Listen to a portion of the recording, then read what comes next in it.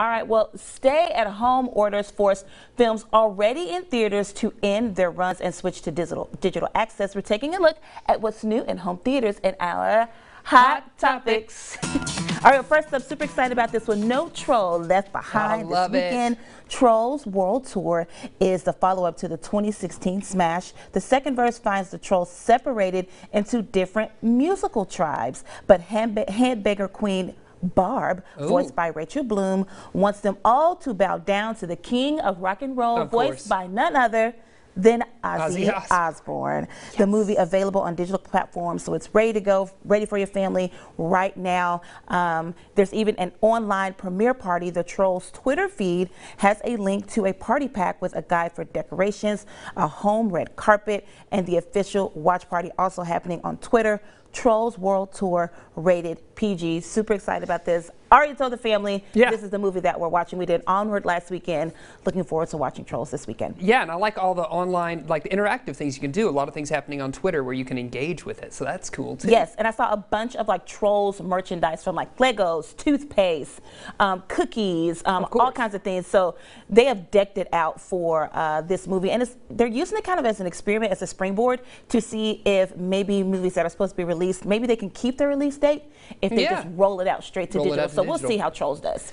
Here's another one. The March Sisters invade April in Little Women. Greta Gerwig directs this adaptation that garnered 6 Oscar nominations, including individual nods for Saoirse Ronan and Florence Pugh. They are among a cast that includes previous Oscar winners Chris Cooper, Laura Dern, and Meryl Streep.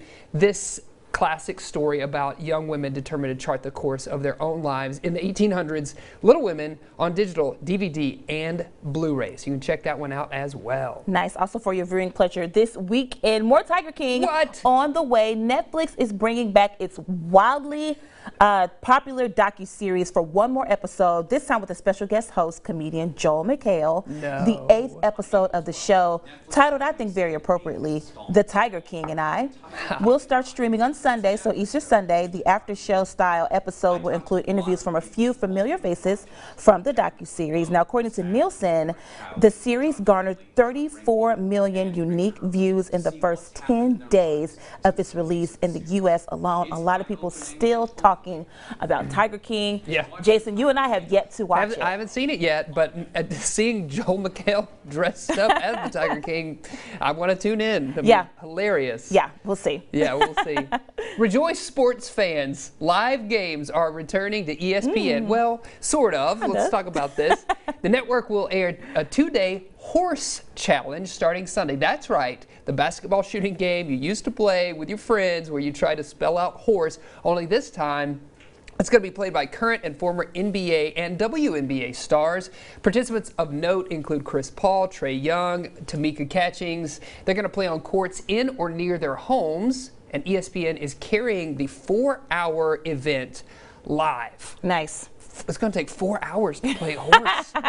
I'm hoping it's going to be more than just those 3 participants. Obviously, there's going to be a lot of people involved there. So, yeah, fun. Sports is back. Check that out this weekend. Yeah, that should be fun. I'm excited to see what that looks like again. A lot of the athletes have been keeping busy on social media, doing challenges and doing things like this. So I'd love to see what the video looks like of them playing individual and see maybe who wins. Yeah, I know. And horse is a big game we played all the time at our house. In fact, we changed it to tiger recently for current events appropriately happening. So anyway, I'm excited to see where that one goes.